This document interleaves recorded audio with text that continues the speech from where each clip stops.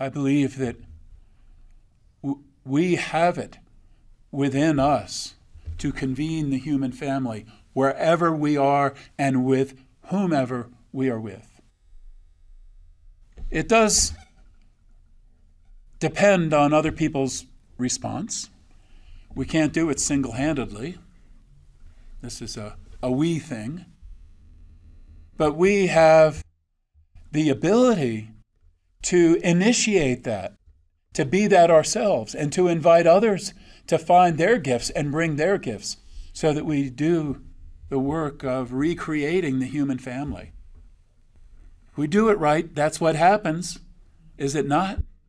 Like if we do it right in our relations with each other and what is exchanged back and forth, if we call the circle, something ends up landing into our midst that is powerful. We go reaching for words for what it is. It is sacred, it is holy, the holiness of life itself. It is not just a belief, not just an idea, not just a hope. It's a reality of something. We have that ability within us to create a crucible where that's called in. In the physical world, all kinds of trouble and distress.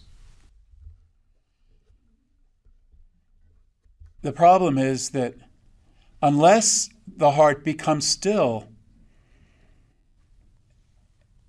and comes right up against the underside of the invisible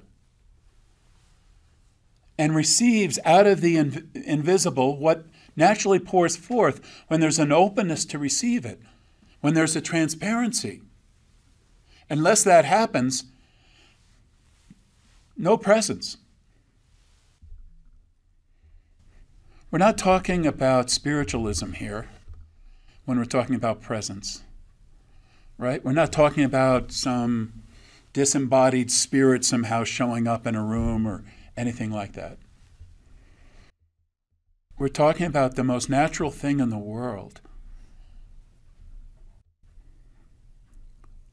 which is that the reality that's behind human beings as a whole and behind every human being, the inner reality of us as a human family, that's what we're talking about.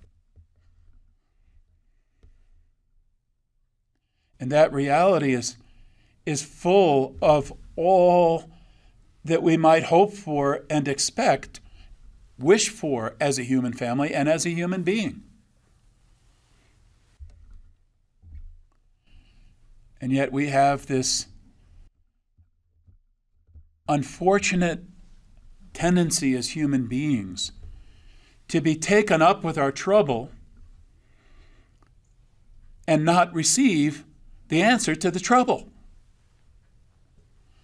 And that just gets more troubling.